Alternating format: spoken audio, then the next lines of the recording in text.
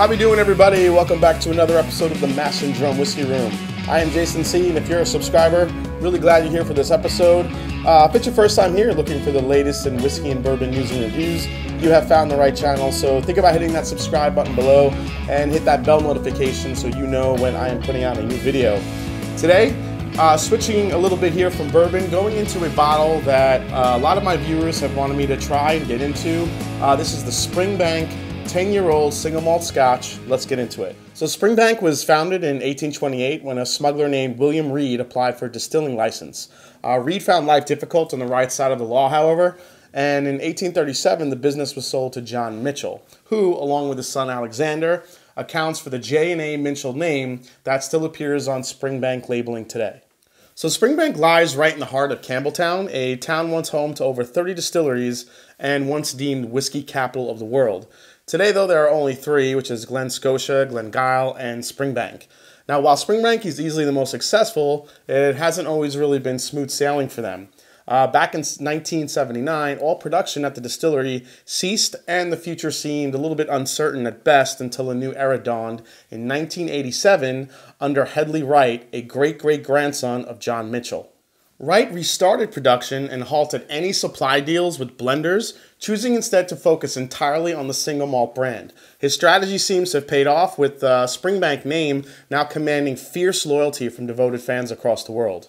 Now that fan devotion really stems from Springbank being distinctive for really one reason.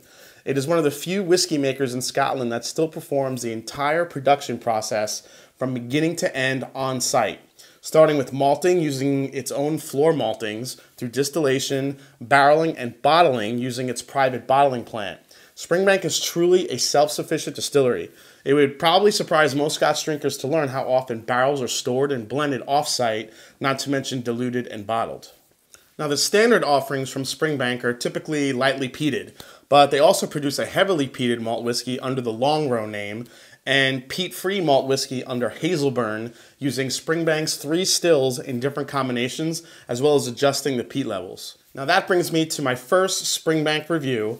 I thought I'd start with the common and popular Springbank 10-year-old. The 10-year-old is a mixture of both bourbon and sherry-matured malt whiskey presented without added coloring or chill filtration, and at a good proof point to allow the flavors to come through. Springbank is distilled 2.5 times. By that meaning that some of the new make has been distilled twice and some 3 times, with long fermentations which bring out even more flavor. Alright guys, so here's a close-up of the Springbank 10-year-old. I definitely have some whiskey friends that are fiercely loyal to Springbank and absolutely love this stuff. As you can see, I have sipped on it right to get to the shoulder of the bottle and offered to really give a good review of this. One thing I've learned with Scotch, that you never really judge it by just pouring it straight out of the neck into the glass and judging it there. Letting some air get into it really changes it for the better and can really provide a more accurate review. So as I mentioned, this is bottled at 46% ABV with no color added and non-chill filtered, which is just awesome. This is a peated single malt scotch aged 60% in ex-bourbon and 40% in ex-sherry casks with a retail price of around $60. So let's crack this open. Squeaky pop. Nice natural color in the glass. All right, guys, I've been really excited to review this one for you. Springbank 10 definitely has some very loyal fans, and were telling me that you have to try it, you have to review it, definitely get into it. So here it is, and I hope you guys enjoy the review. So, all right, guys, let's get into the color here. So as you can see, it's really light, and that's expected. There's no added coloring. What you see is what you get with Springbank, which is awesome. It's non-chill filtered, so it's really sticking to the glass well. It's got this really nice golden wheat color to it. Just a beautiful color on the whiskey. All right, let's go into the nose, guys. Here we go. I mean, you definitely get some peat you know, a little bit of a peat on the nose, but it's not as heavy as you would think. I feel like it was much stronger when I first opened the bottle, but it's definitely gotten some air into it, and now there's some beautiful sweetness underneath that the peat. It's actually probably taking over the peat a little bit more now, is that beautiful sweetness. I mean, it's sweet, it's earthy, it's got this really beautiful, that honey, lemon, orange marmalade flavor that I get on a really nice, beautiful scotch. I get a really beautiful apple note in here too that I love. There's a really nice apple lemon flavor in here. There's definitely a salty brininess to it. But probably my favorite note that I got on the nose here, and I didn't get it either when I first opened it, but it's kind of, it's shown itself as I've sipped down on it, is this really bright cinnamon pepper note. Oh, it's almost like a red hot candy. If you ever had a red hot candy, it's just great on the nose. Let me get in there here. Yeah, and even as you go deeper, it's sweet. The smoke just kind of underlies the whole nose experience. It's really nice. All right, let's get into my first sip here for Springbank 10. Cheers. All right, so first sip. Definitely on the peatier side, but then it just turns into this mouth coating, honey, lemon. There's almost that barley cereal sweetness to it. Really, really nice on the palate. Let's go for the second sip and see what we get here. Yeah, still really getting that beautiful light apple, flavor. The peat still is underlying the sweetness that's in there. It's just a beautiful kind of balance of sweet and peat. I actually get a little bit of a caramel note in there too, probably from the ex-bourbon casks. I feel like I'm getting more of a bourbon influence than a sherry influence, but I do like that balance. The fruitiness comes through for me more in the sense of citrus fruits, as you know, with those lemon, the orange. Really good on the second sip. All right, let's go for a third sip. Here we go. Yeah, it's such a consistent scotch. The flavors really aren't changing too much. You're getting, like I said, that really nice hint of sweetness up front, a little bit of peat, but then the sweetness really makes itself known. That lemon, the orange, the apple flavor, a hint of that caramel, really kind of hits that mid palate. And then my favorite part of this dram, and it's still sticking around, is that cinnamon black pepper note. It's coating the entire, you know, my entire palate here. It's just sticking around. That non-chill filtering probably really helps that.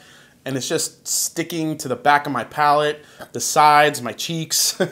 It's just sitting in there and inviting you to have more. That's probably one of my favorite parts of this bottle, is that really nice spiciness that sticks around. Let's go in for one last sip here. We'll talk about the finish.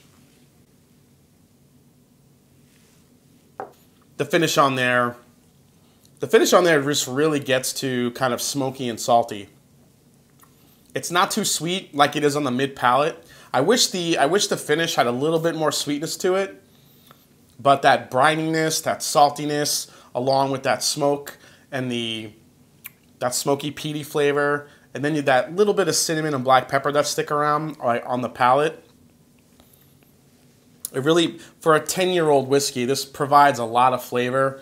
That non-chill filtering, the proof point on this, it's a beautiful bottle for a 10-year-old whiskey. All right, guys, so as a cool bonus, I have a sample here of the Springbank 12-year-old cask strength, thanks to a good friend of the channel, Jason Coates. Thank you so much, buddy. This is batch 17, also bottled with no chill filtration and no color added. This is a 12-year-old cask strength single malt aged in a combination of ex-bourbon and ex-sherry casks at around a 60-40 or 70-30 ratio, depending on the vatting. Now, this is bottled at a whopping 56.2% ABV and retails for about 100 to 120 bucks. So let's get a pour of this. I'm really excited to try this one. So let's get a pour of that. All right, so I really wanted to see what the difference is. A lot of people swear by the cask strength, the 12-year-old. I know there's some differing opinions on better batches and better years, but really lucky enough to get a pour of this, so I really want to see how I fare at this one. So here we go. All right, so on the nose, this one is way less smoky to me on the nose than this one was. I'm not getting a big punch of peat at all. It's very sweet, very fruity. A lot of peach notes on here I'm getting. Very small hint of smokiness. Not a lot there. But there's this, I know maybe that's what the Springbank funk, when people say that, what it is. It's kind of like this mineral, salty quality to it. Very, very unique. I've never smelled anything like it. I mean, there's still that pepper, some herbal quality to it. I'm even getting a little hint of chocolate on the nose too. That's really interesting. Such a crazy mix of scents that I'm picking up on the nose here. Yeah, and all the smoke that I was getting here, that peatiness is just really kind of taking a back seat. Really interesting. But yeah, that kind of mineral chemical type. I mean, maybe that's that rubber tire note that I'm getting on there.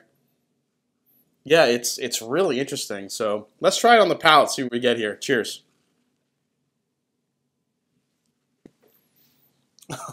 Wow.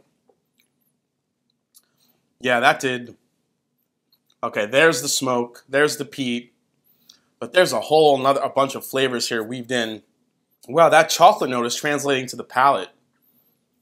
Wow, toffee, honey, definitely some more honey, but it's darker, it's deeper, it's richer. Even a little bit of vanilla in there too. Really good on the first sip. That's very intriguing dram. Let's go for a second sip here. Cheers. Yeah, a little bit. All right, so now we're starting to get a little bit more of the that peachy flavor, some of the lemon, a little bit of that orange, the honey is coming back. But now it's more like barbecue fruits. They're darker, they're richer. Those caramelized sugars are coming out a little bit more. Yeah, that burnt toast, orange marmalade, lemon peel type aspect you're getting is absolutely delicious. I really like the proof point on it. The finish is pretty medium to long. Really kind of feeling it. I like this a lot. All right, let me go for one last sip here. Cheers. You know what I really like about on the finish. The finish is a little drying, I think, because of the alcohol. Definitely dries you out a little bit, but the one thing I'm getting on this that I wasn't getting on this was this nutty quality to it. This nuttiness. I don't know if that's really an almond or a hazelnut, or there's something there that has a really nice sweet roasted, maybe it's a roasted honey nut flavor. That's really good. This kind of definitely has a deeper, richer flavor profile than this. Well, I think it's to be expected between the proof, an extra 2 years. Really beautiful whiskey. What can I say? I really like both of these Springbanks. All right, so what I'm going to do real quick is I'm going to add a little bit of water to the cask strength and see if it opens up any more flavors here. So just a couple drops. All right, on the nose, let's see. Wow, it made it way sweeter on the nose as expected. That really nice chocolate, almost nutty note that I was getting is kind of gone now. But I'm still getting that peach note, the orange, the citrus. Still getting that weird mineral chemical type note that's in there. But, you know, you expect it to translate to the palate. It's really not at all. All right, I'm going for a quick sip here. Cheers. Oh, that's really good with the water, too. The water made the notes brighter. It's a brighter orange flavor, a brighter lemon flavor. That nutty characteristic that I was having trouble maybe picking out, I think it's coming through as a little bit more of an almond. Honey-coated almonds. I think that's really the note I'm getting there. I'm going for one more sip. Yeah. But there is definitely more of a mineralistic, salty, chemical type vibe that I'm getting on this one that I wasn't getting on the 10. I don't know, do I like that part of it? I don't think I mind it because of how rich the flavors are in here. It's really good.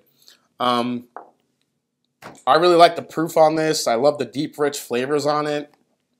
But that one note, that mineralistic type salty note, is something I've never had on a scotch before, and I'm glad I got to try this with you guys. So both of them are just awesome. Me being primarily a bourbon drinker, I'm finding out that scotches aged in a mix of both bourbon and sherry are the scotches I'm favoring. Most exclusively aged sherry scotches are on the sweeter side for me, and exclusively aged ex-bourbon single malt scotches, although easy to sip on, just doesn't really provide kind of the depth I'm looking for. But when you combine the ex-bourbon and the ex-sherry and some peat as well, scotches like these, like the Springbanks for me, are providing a really beautiful complexity, more challenging experiences as I taste and explore different scotches from different regions and get better at picking out some of the flavors. But for me, Springbank definitely has another fan. Alright guys, well thanks again for watching the Master Drum Whiskey Room. I hope you enjoyed this episode for Springbank 10 with a cool cameo by Springbank 12 Cask Strength. Hope you enjoyed it. If you haven't yet, please hit the subscribe button below. Please hit that like button. If you haven't yet, please find me on Instagram, and you can also find me on Twitter. Let me know what you think of Springbank, if you've had these two drams, what your experience with them has been. And as I always say, it is not about the whiskey, it is the people you share it with. So cheers, and I'm going to have some more Springbank. Take care, everybody.